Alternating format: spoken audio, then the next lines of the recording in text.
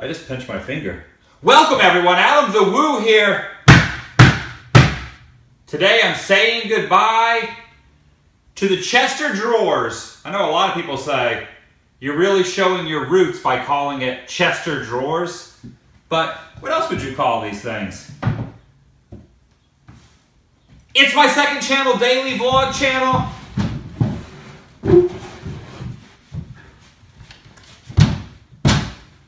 It's TheDailyWoo.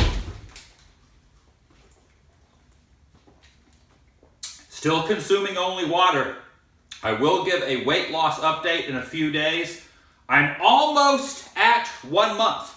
So I will give the next weight loss documentation to the world at the 1 month plateau of me tapering back on my eating habits, drinking only water. I still have not had coffee and juice or milk or anything other than water. At some point I will go back to coffee with less cream and less sugar, but that's a long ways off. I still have a long way to go to get down to the weight I want to get to. So stay tuned.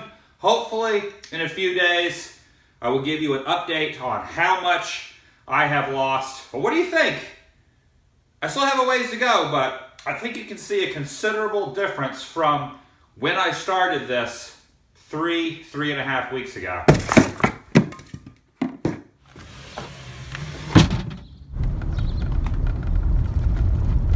I love these old school McDonald's signs, and I also love the fact that that is driving down the road. I'm pulling into a storage unit area, some offices in a storage unit area here in Fullerton, California.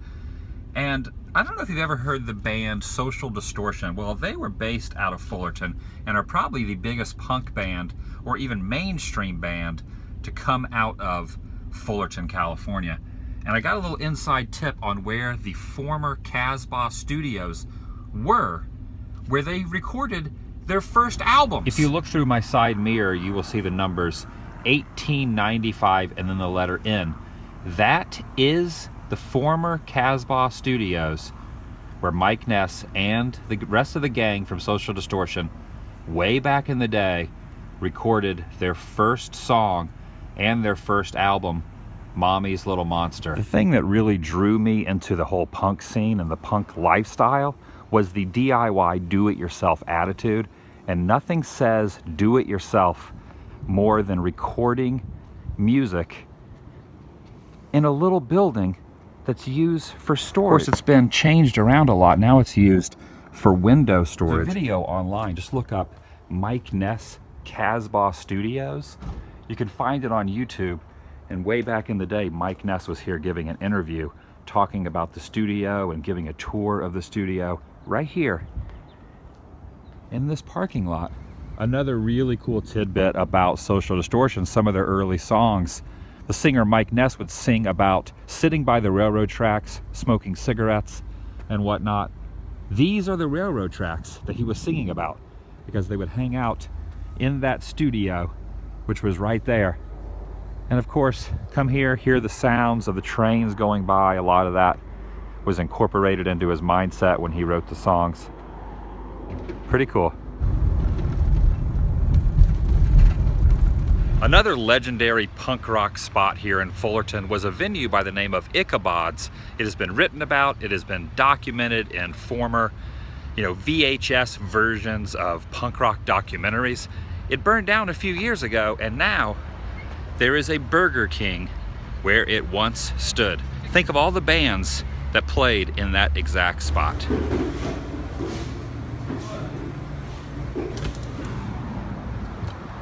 Crazy to think that bands like REM, the Cramps, the Adolescents all played in this spot where this Burger King sits. There was another building here, a venue. History. This is the Fullerton Transportation Depot. And the reason I stopped off here is because right over at the bus station was a very tragic event that happened a few years ago. It's become very controversial, and they have set up a makeshift memorial to the homeless man who was beaten to death by some police officers right over there. The interesting thing is I have been here before to this venue called the Slide Bar. I never realized that right here on this pole there have been letters, pictures, notes, all in dedication of this man. This is Kelly Thomas, and you can see the back side of this bus only sign. They have placed a photo of him and says change for justice. This side says buses only. This side is the memorial. There's some pretty intense footage on the internet you can look up somewhere at the train station or up here on the bus station. There were some security cameras that filmed the beating of this man. It happened basically right here on the corner, basically sitting right next to this pole, and happened right in here. It's pretty sad and very dramatic, but if you want to look it up and check it out, you can find it online. And just around the corner from that location is this mural, and you'll see the words Leo Fender in that mural, which brings me to my next spot. Former site of the Leo Fender factory, the original spot for Fender guitars, now sits a parking structure.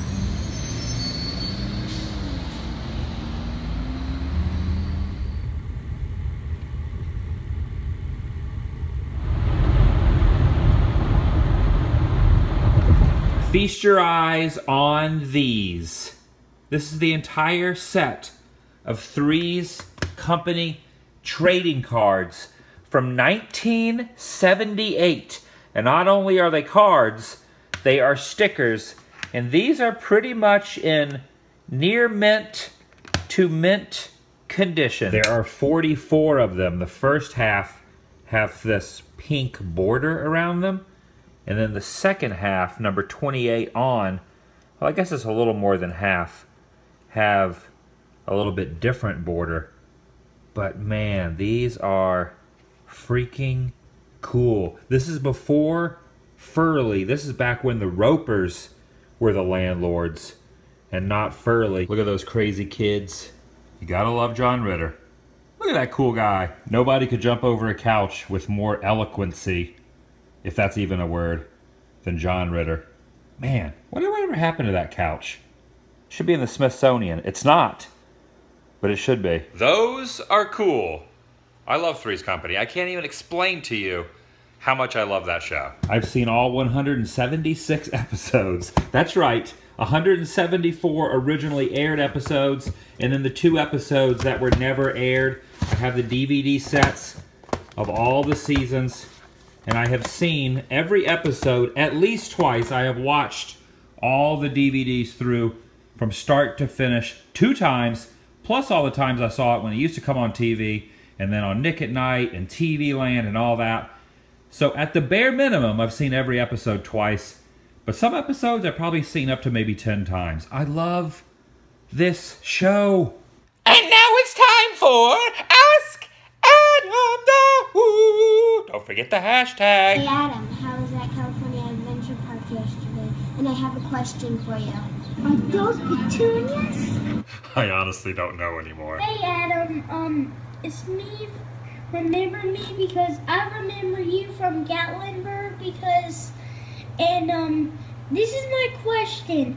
Have you ever been to Legoland? Because you might get your driver's license and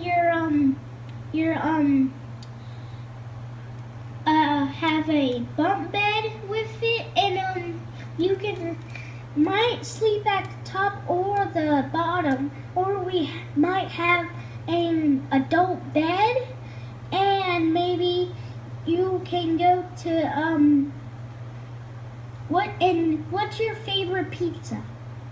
That's my question. I like Canadian bacon or pepperoni, but Canadian bacon, that's my favorite.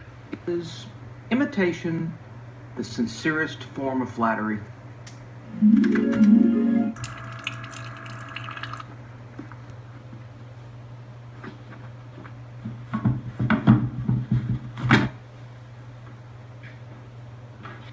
It's my second channel. my daily vlog channel. It's TheDailyWoo. I think it is. I think it is. That was awesome.